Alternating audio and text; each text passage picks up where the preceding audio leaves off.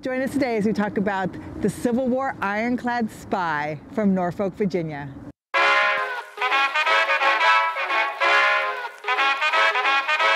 I'm Jen of Walk with History, and today I'm really excited to tell you about the story of Mary Louvestre, because she is a woman of color who takes her agency upon herself during the Civil War to deliver the plans for the CSS Virginia, the Ironclad, to Washington, D.C. And she does it from Norfolk, Virginia, crosses the shipyard where the CSS Virginia was made.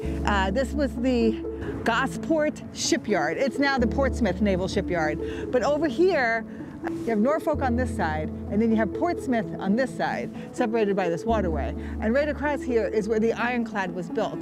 Now, Gosport Shipyard was a Union-held shipyard, and when the Confederates were coming in, they burned everything at the shipyard, and they burned the Merrimack down to the waterline. Well, they were able, when the Confederates took over the shipyard, they were able to salvage the Merrimack. And that is what is going to become the Ironclad CSS Virginia.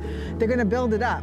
From that waterline up, they were able to salvage what was left of the ship and use it to reinforce with iron plates and make it the first ironclad of the Confederacy.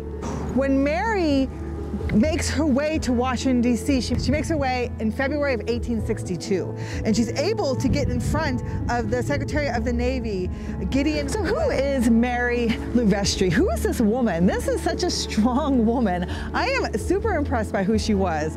So she's born Mary Ogilvy in 1812 in Norfolk to Louis and Suki Ogilvy. Louis was a free mulatto from French San Domingo, and Suki was a free African-American woman from York County, Virginia. So Mary is always a free woman of color. But what does that mean to be a free woman of color in 1828 and 1834? So in 1840, Norfolk has about 11,000 white and African-American residents. 43% were black. The majority, 78%, are enslaved. And most of the 22% who were black and free were mulatto. Light-skinned French-speaking immigrants were likely elevated to a higher class and more accepted among the whites. And the Ogilvys came to Norfolk with particular social consciousness.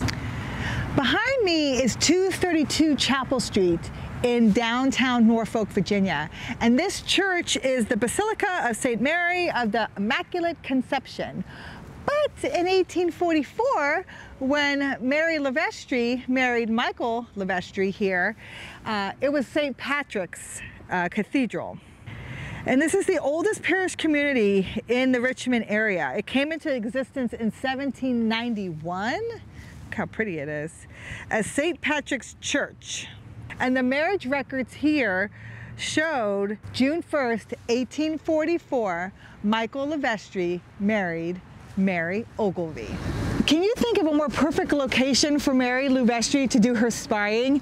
Her boarding house is here at the Sheridan waterfront.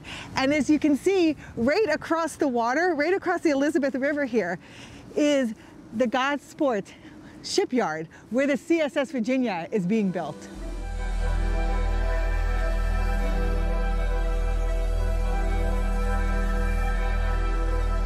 But this is where Mary Louvestre had her boarding house. And she ran it with her husband, Michael, and they board a lot of the shipbuilders here across in the shipyard. And Michael also works in the shipyard here, helping the Confederacy to build the CSS Virginia. Michael is a tool keeper in the steam engineering department. But when people come back to the boarding house here, Mary is able to hear what they have to say. She's looking at their plans, and somebody has the plan for the CSS Virginia. And because her husband is working over here, and he's working with another Union sympathizer, William H. Lyons. And Lyons and Michael are both working in the steam department. But together they come back and bring their fellow people over to the boarding house, talk about plans, have the paperwork, and Mary is able to hear all of this, be a part of all of this, and this is how she gets the plans for the CSS Virginia, and she's able to take that information up north to Fort Monroe, and at Fort Monroe, she's giving a pass, a freedom pass, which are rare. Now, she's a free woman of color, but even a freedom pass in Virginia, in Confederate-held Virginia, to get to Washington, D.C., and to get that information into the hands of the Secretary of the Navy.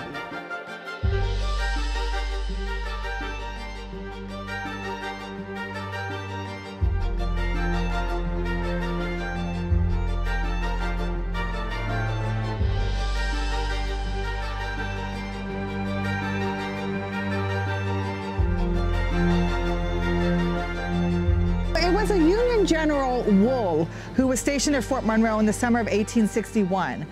Who in December, that's who Mary visited at Fort Monroe. We have a video from Fort Monroe. It is the fort that is closest here to Norfolk. He gives her a government pass called a flag of truce that allowed her to travel freely. The reason for travel, giving on Mary's paper, was colored woman. Why do they use Mary as their confidant? And I think they look at Mary and she's kind of like the least noticeable. You're a woman. You're not going to stick out. You're the least noticeable. People, you're the least on the totem pole. So honestly, you can be the best one to carry secrets. It is estimated it would have taken Mary 70 hours to make it to Washington, D.C. And she's able to get in front of the Secretary of the Navy, Gideon Welles. And when Mary got to Welles' office, she wouldn't talk to anyone but him. Makes her way to D.C., takes her many hours. People are like, well, what do you got? What's your plans? And she's like, no. My orders are to speak directly to the Secretary of the Navy, and she does. And when she speaks directly to the Secretary of the Navy, she pulls out blueprints of the CSS Virginia.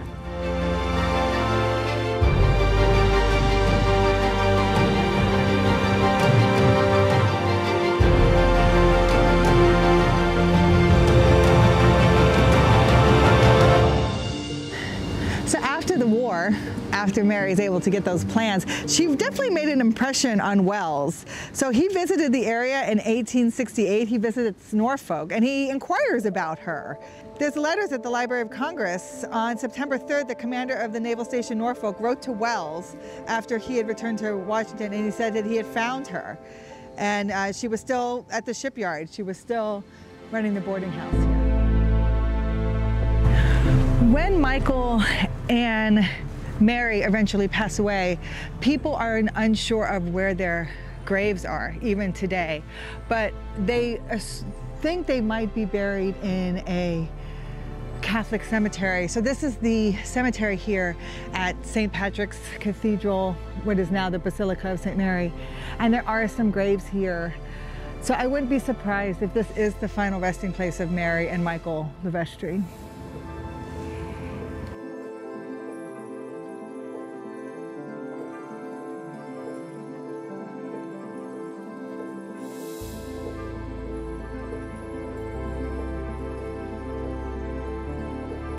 So I am at the grave of William H. Lyons, and you can see here 1830, 1911.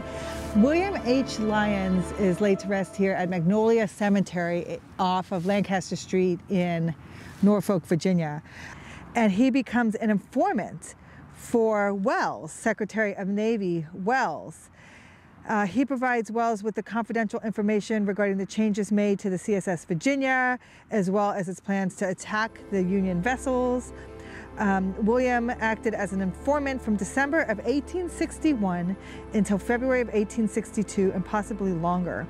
He did not act alone. More than one instance, he worked with a free black woman named Mary Louvestre.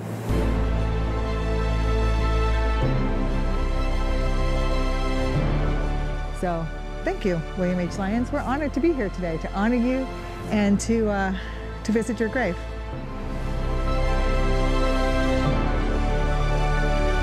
People like Mary Louvestre show their bravery at a time when America is in such turmoil.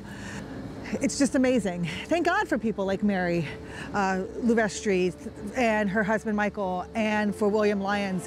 Thank you for watching this Walk with History. I hope you learned something about not only espionage, but women who are operating inside the confines of war. I always talk about during the Civil War how it's impacting everybody in America. It's an American war, and it's not just the soldiers, it's the families, it's the children, and it's the women. So on to my next Walk with History.